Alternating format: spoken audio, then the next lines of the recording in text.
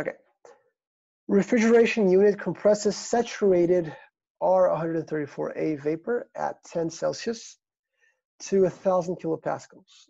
Determine the required power of the compressor to compress 0.9 kilograms per second by an adiabatic compressor with an isentropic efficiency of 85%. Okay, so this, again, this is a simple question in my opinion. We can start off a TS diagram for a refrigerator, but we're only going to have the compressor, only dealing with the compressor. Okay, and we know that if we have an isentropic compressor, that means that my second state is going to be the one that I just drew. But if we have an actual one, and we do, we're going to have something like this, right? So this is going to be our state 1, this is going to be our 2s, this is going to be our 2a. Okay, now, what do we know? We know that the initial state is saturated vapor at 10. So if I'm drawing my dome here, it means that my dome hits precisely that guy there, right? Right on top of that guy there. We'll probably do that even better.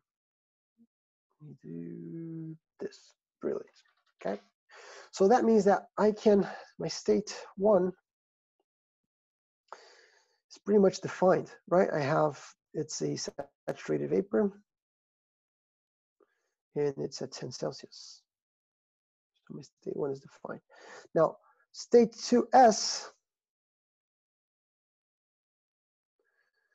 what do I know about state 2s? I know the pressure will be 1,000 kilopascals.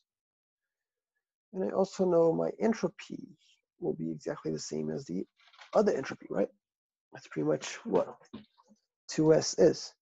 And my actual one, state 2 actual, it will have the same pressure of the 1,000 kilopascals. And we don't know any other information about it. So what we can do is,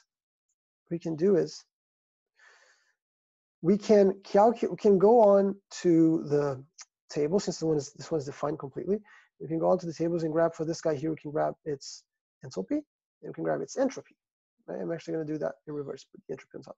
Entropy and its enthalpy. Now, once I have its entropy, then I can use that to go on and define the second state here. And once I have this second state defined, I can put down its entropy there. Enthalpy, sorry. And once I have its enthalpy, I can use that enthalpy to calculate this enthalpy here if I want to, right? Because I know the isentropic efficiency is just a relationship. We just talked about that on the compressor. We just talked about that on question 1 is going to be the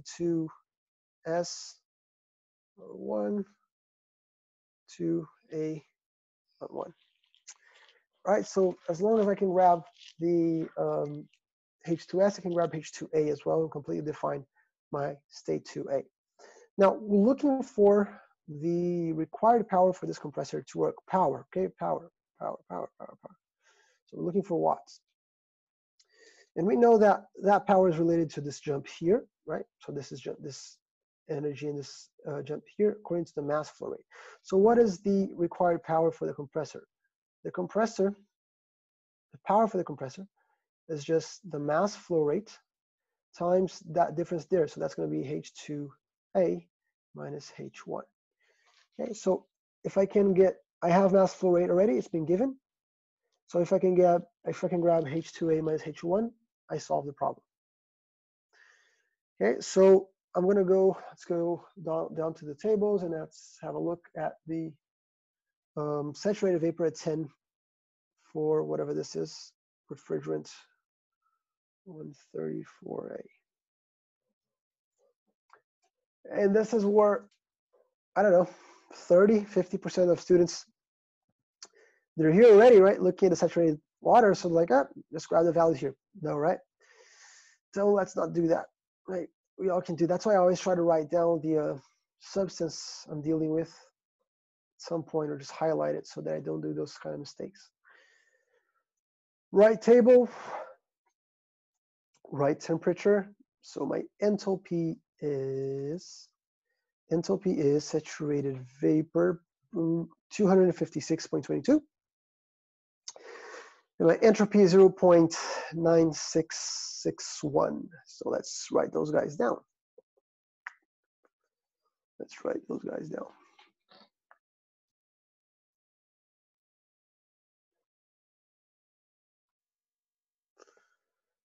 Go away, go away.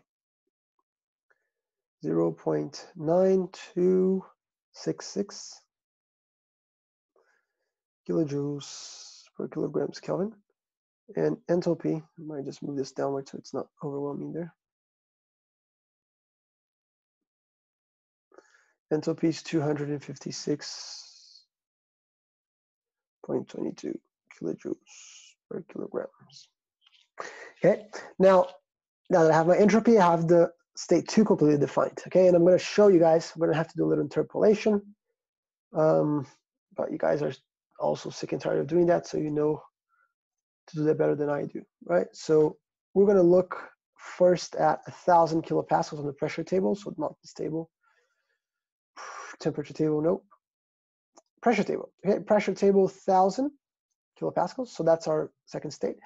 And our entropy is 0.92 something, right? So our entropy is greater than the entropy of the saturated vapor. So we know this guy is superheated, okay? If you look at the drawing on the TS diagram, you would know that already, but we always have to make sure, right, before we do wrong assumptions. So this is indeed superheated, so we're gonna be looking at A13, and on A13, I'm gonna be looking at 1 megapascal, right? So, yeah, 1 megapascals. And I'm looking for 0.92, so it's going to be between these two guys here. So my enthalpy will be between 271.73 and 282.76. So I just have to interpolate between these two values here for the entropy that I have, and grab what's the enthalpy for, let's highlight that, for my state 2s. Screen share. Okay, oops, that was not on purpose. Okay, so let me drag these guys to this side. No, not all these guys, just no, go away. Just these guys. Okay, so what we know about this state here is that if you're writing entropies here and enthalpies here, my entropy on one of them is 0.918. The other one is 0.9526. And this is 271.73. This is 282.76. And so I'm going to be interpolating for 0.9266,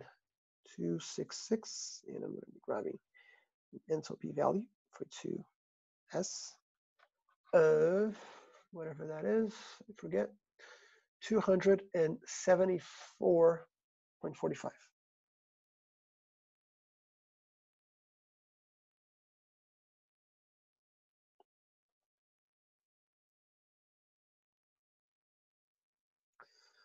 Okay, so our last step will be to define this state 2. Okay, so we know based on this equation here, we do this in different color, we know that 0.85, 85% of the efficiency equals H2S minus H21 divided by H2 actual minus H21. Now, you're more than welcome to keep going on this math and actually calculate this and then go and plug this guy in to there. But note that what we're after in reality is precisely the term that we have in that equation. It's H2A minus H1. So you could save yourself some time if you wanted to. And you could simply go, okay, H2A minus H1 equals H2S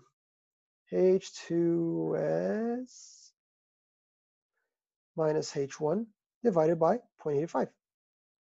Right, so I can save myself a couple of steps. So I can just plug that in there. So that means that this guy over here will be mass flow rate divided by my efficiency times H2S minus H21. You save yourself some time. Let's put in the numbers that we have. 0.9 kilograms per second.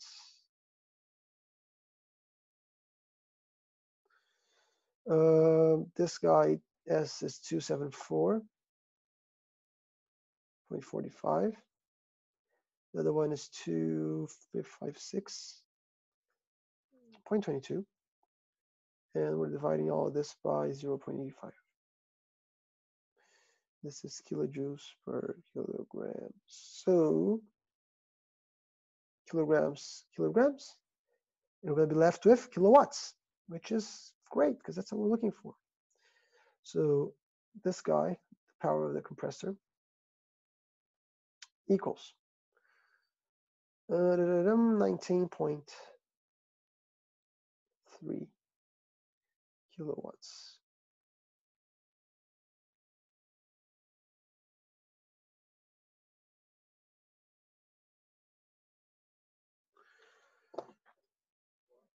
Right, so that means that if we had an isentropic compressor, let me do 19.3 multiplied by 0.85, we would only need 16.4 kilowatts. But since we don't, because of those reversibilities, we actually have to put about 3 kilowatts more of power into that compressor.